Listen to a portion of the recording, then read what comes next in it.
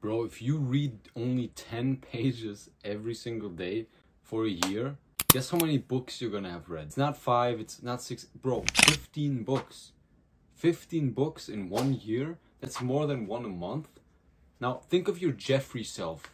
If I think of my former self, bro, I didn't even know how to read. I grabbed the book and I was like flipping through the page, right? Because I was so distracted and I always wanted like instant gratification. And I was reading, man, and I would have to go back like 8 times before I actually was able to focus. Because I never meditated in my life. I was overloaded and overstimulated with all this instant gratification bullshit. I had new input every fucking second. Like bing, bing, bing, bing, colors, sound effects, new notification. Oh, new video uploaded. Hey guys, it's me. Let's play Minecraft episode fucking 620,000. You know what I mean? So of course I couldn't read a book, bro. So distracted all the time. And I have ADHD, and the ADHD isn't even like I diagnosed myself, but I don't even know if it's ADHD. I might be just influenced by my surroundings. So bro, what I'm trying to say is, now that I can read 12 books a year is great. One book a month is good for me. I'm not there yet where I can read like 1 book a week, bro. Like that shit, I can't do that. And I don't think that's the most efficient way to do it either, because for example, Alex Hormozy, man, he says he doesn't read many books, but he reads a lot. He has like 6 books or 8 books or 12. He just reads continually throughout the years. He just repeats them, because reading a book once isn't enough to internalize it. Now, if you read 10 pages a day, how long is that really going to take you? If you're a Jeffrey like I used to be, then it's going to take you a lot of focus and discipline to even read 10 pages. But if you're already on your path to self-improvement, you're a little better, you've been meditating, then 10 pages a day is literally going to take you like 15 minutes. Dude, that is nothing. This once again goes to show how important consistency is, and how much it stacks, because the individual who reads 10 pages a day for an entire year and finishes 15 books will have an advantage over the guy who reads 2 hours once a week, or who sits down twice a week to read, but really long and takes like a fuck ton of notes. Bro, it's not gonna be the same. If you always set yourself, okay, 30-minute timer, read 10 pages, and then after that you reflect on what you read, you write it down. Holy shit, your development is gonna go through the roof. Do the same with gym. If you have an individual who goes to the gym like really fucking hard twice a week, he will get fucked by the guy who goes every single day and does like 30-minute workouts. I noticed this more and more because I used to also be like an all or nothing kind of guy. I used to want to only do things if I could immediately be like good at them. But I understand now, man, you're not naturally good at pretty much anything. You have to stack consistency. You have to stack your skills, right? You have to just repeat. Routine, bro. Routine. If 3 things, man. If you do 3 things for like 3 years, imagine reading 10 pages a day for 3 years. Working out 30 minutes a day for 3 years. And then the third one, meditating 10 minutes a day for 3 years. Bro, it's together not even 1 hour.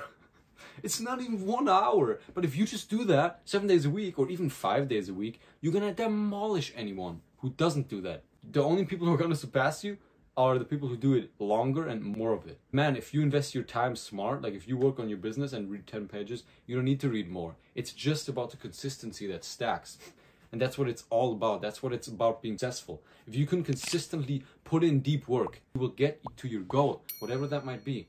In your case, if you have like an exam to write, you don't do 8 hours a day prior to the exam due date.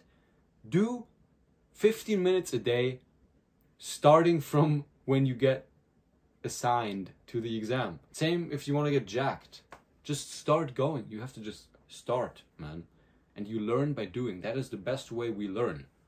Mark Twain, he said this. He said, an individual who doesn't read has no advantage over an individual who can't read. Right? So if you can read and you just do 10 pages, you're going to learn so much, because it's about the consistency. You don't have to read much. Same with the gym. A guy who knows about gym, knows about nutrition, knows how to lift, but doesn't actually go lift because he's always like stuck in analysis paralysis, has no advantage over the guy who knows nothing and doesn't lift. You're just starting and keeping the momentum, keeping the consistency.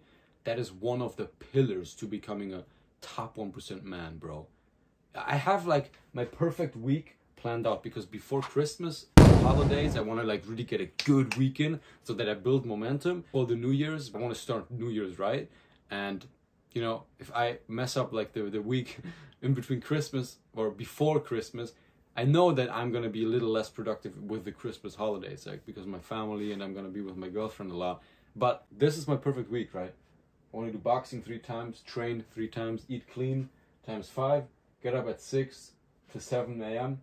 5 times, all the habits times 7, some business shit, sales shit, right? Bro, I calculated this. If I were to do this week, bro, that's all it takes. It's just the consistency. That would be all it would take for me to literally smash every goal that I have.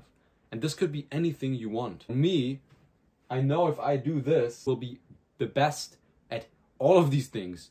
By far, man. I will not, if I do this for 2 years, 2 or 3 years, I will not see anyone who will beat me at that. And that's the whole point of becoming like your high value, hyper masculine Superman, because that's the privilege you have as a man. You can build yourself from the ground up. It's the disadvantage you have, but it's also the privilege, because you're not born with inherent value. You're useless. You are expected to provide something all the time for you to be seen as useful and be valued. So you have to build yourself. And that's why hard times create strong men. Hard times build character and discipline and all that stuff. All those good character traits come through hard times. No sitting around jacking off, bro. No sitting around playing Minecraft.